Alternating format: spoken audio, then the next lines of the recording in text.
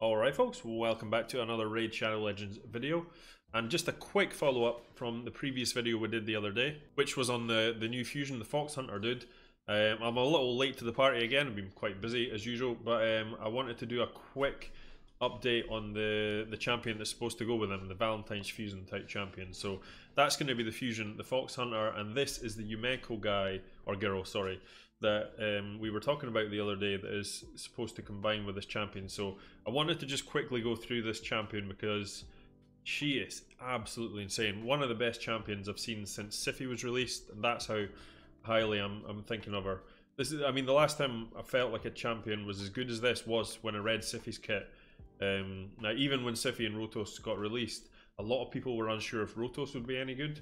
I think if you go back to the video I made at the time, I actually thought Rotos would be good, but I didn't think maybe quite as good as he would be. But I did say Sify would be probably the best champion in the game, and even to this day, she's still regarded as probably the best, if not one of the best in the game. And I do think this Yumeko girl here has the ability to surpass that or definitely match it because her kit is that good. So this is well worth looking at, guys, if you haven't seen her. So she's got an A1, guys. Attacks one enemy twice. Each hit steals 7.5% of the target's turn meter.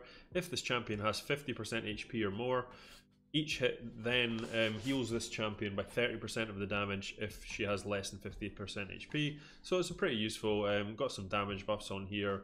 Incidentally, she's got 5, 6, 7, 8, 9, 10 books, which is a very big, I mean, I don't know what the books have been like recently because I've been away from the game, but there was a while when it was looking at like, 15, 16 books, so 10 doesn't seem too bad. That's going back to what it should be.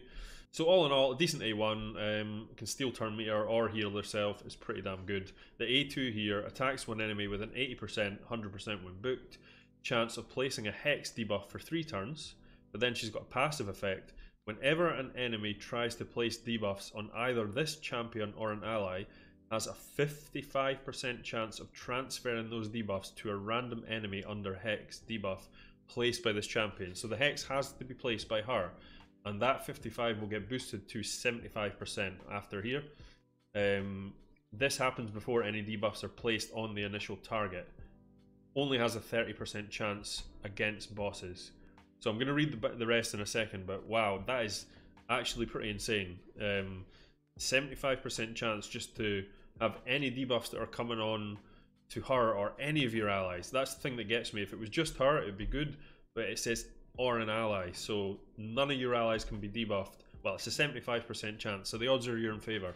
But anything coming at them, they've really got to think, okay, I've not only have I only got a 25% chance of landing this, providing they pass the accuracy and resistance test as well, so they've got that to get through it first. Then if they get through that, it's a 25% chance to land with a 75% chance not only to not land, but to get chucked back at the guy who's trying to place the debuff. So that is extremely powerful. It does rely on her landing the hex, don't get me wrong, but that is a very good ability. Also, whenever someone fills the turn meter of an enemy under a hex debuff placed by this champion's turn meter will be filled in instead.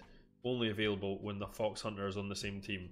Now, having the Fox Hunter on the same team as her is going to be nuts. I mean, the synergy between the two is one of the best I've seen in any of the sort of dual champions that have ever been released in Raid. So I think if Fox Hunter is pretty good, which we're going to discuss in a second, then you're really going to have to try and use him as a nuker because it's just too much synergy not to like. The fact that she'll be able to take and steal the turn meter of anyone getting turn meter fills on the team with the hexes is just crazy.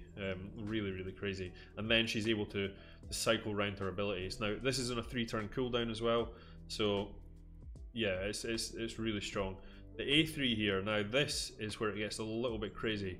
Decreases the cooldown of all ally skills by 3 turns and increases the cooldowns of all enemy skills by 3 turns. Will not decrease the cooldowns of this champion skills. So 7-turn cooldown, 5-turn cooldown when booked. This skill, the first part of it is Kaimar's skill. It's exactly the same, except he just resets them all. But to be honest, 3 turns is pretty much going to reset every skill in the game anyway that you're using at the top level, with the exception of a few.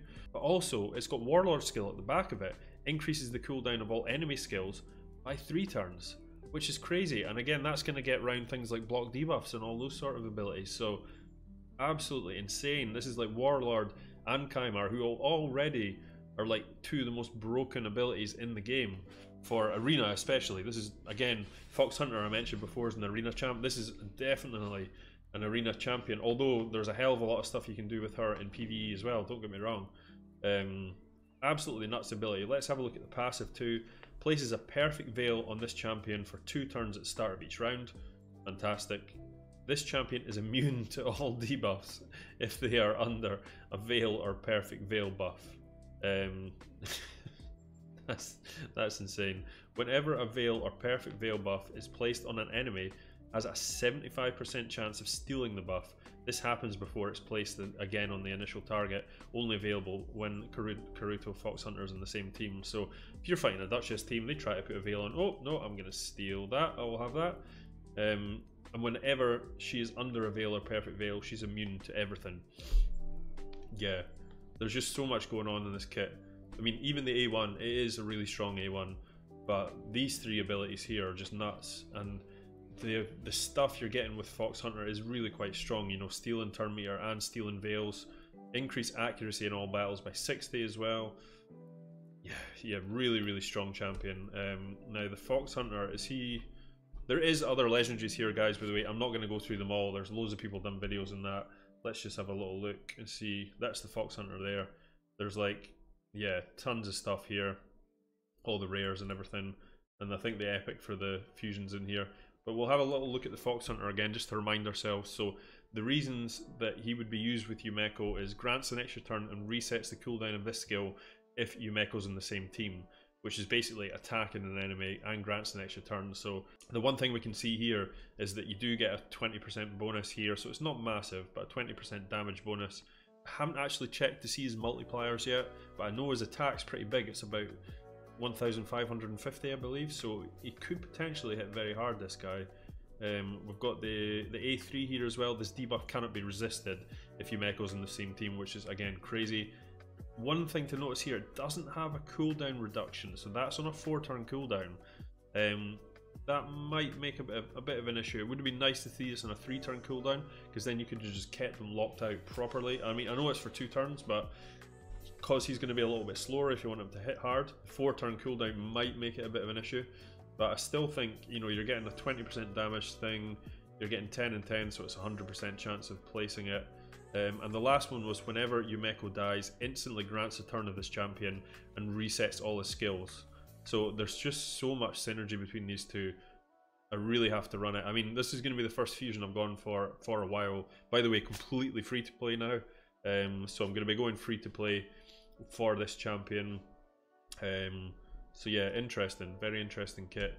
But Yumeko really, oh, check this guy. This guy looks pretty cool. I'm not going to go through his kit, but if you haven't already, check this guy out. He looks pretty badass. I quite like his, I don't know if he's going to be amazing, but I like his, I like the look of him. He looks really cool. But Yumeko definitely would like this champion. The problem again with Raid is I'm going free to play, and the likelihood of me getting Yumeko is slim to none, let's be brutally honest, because chances are they'll maybe do, like, best case scenario is a 10x and a 2x at the same time.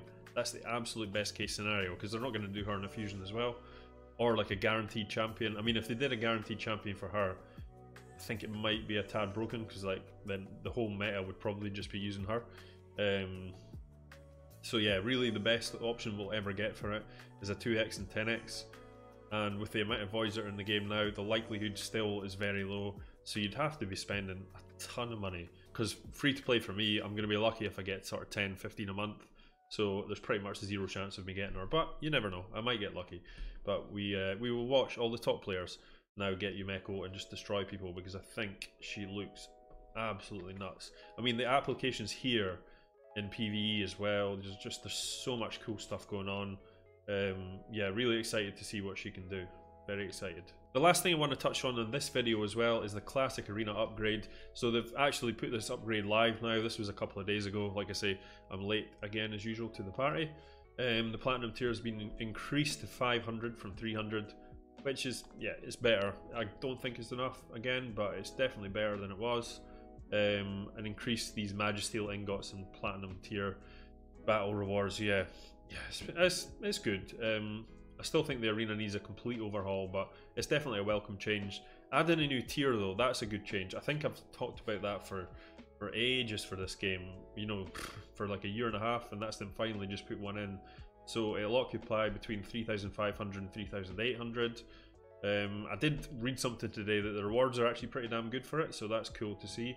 Haven't really checked that out yet because I didn't play the arena reset again this week. So again, arena reset for me is on a Monday morning at like 8 o'clock when my kids are going to school and I'm working, so there's pretty much no chance just now of me actually doing arena resets anyway, even if I wanted to. Another thing that Raid really needs to change is staggering those resets. We've said that for so long. It's just such a bizarre thing to do because they know how popular the reset is. Just have it at different times, or have 2 resets, or have regional resets. There's a lot of things they can do to make it more competitive and more fun. Furthermore, yeah, that's all that stuff. Changes will affect immediately.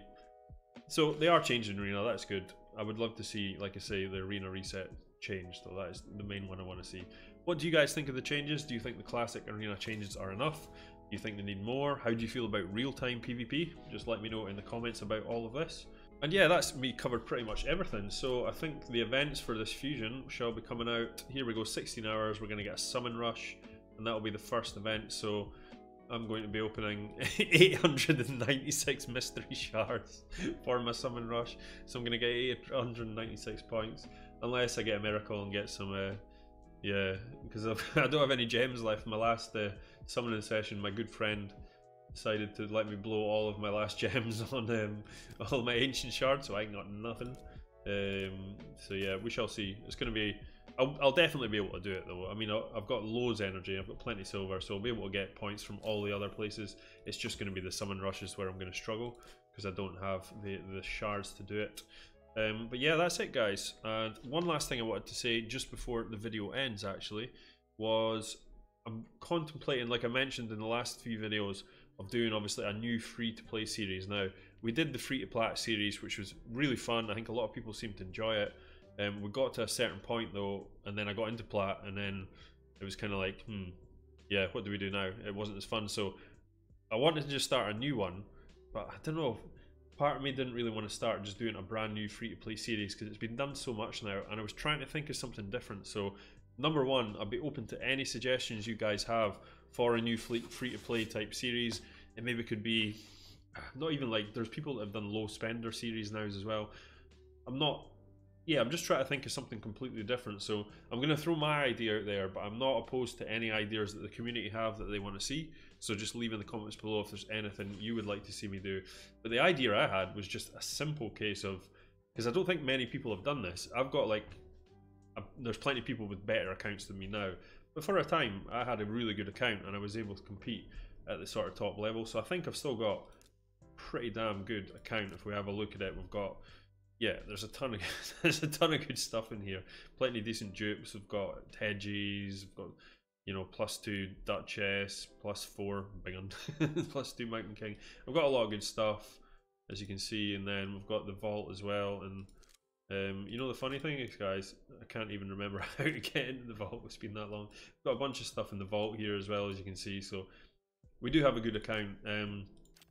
So I was thinking of a sort of series, maybe called like free to play at the top. So get a top level account, top-ish level account like this, and then just completely switch to free to play. Now I know a lot of people have done that, but I'll actually stick to it and just literally never spend a penny, not have any of the gem packs, absolutely nothing. I'll run down all of this silver that I've gained. I'll just upgrade all of my artifacts or something like that, use up all this energy in this upcoming event, and then just totally play free to play. And let's see, because I think one of the things people think about when they play Raid is, okay, I'll spend a bit of money, or any gacha for instance, they'll spend some money, get some good champs, get all this kind of stuff, and then they can stop spending money and enjoy the game and compete. So maybe that's what I should try and do. I should try and make a video to see if that's possible, or are these games rigged to just keep you spending money, which I think they are, by the way. Keep you spending money to compete at the top, because they're always bringing out these new things. But we will try it. We'll see if we can actually compete top level, try and compete in platinum, try doing the Hydra eventually, try and doing, I mean, we know we can do clan boss guys, that's easy enough. Just try to do all the content, keep up with all the top players whilst not spending any money. So that's kind of my idea, but again, it might be a stupid idea. If you guys think it is, please leave in the comments below. And that's it guys, hope you have a great day. Peace.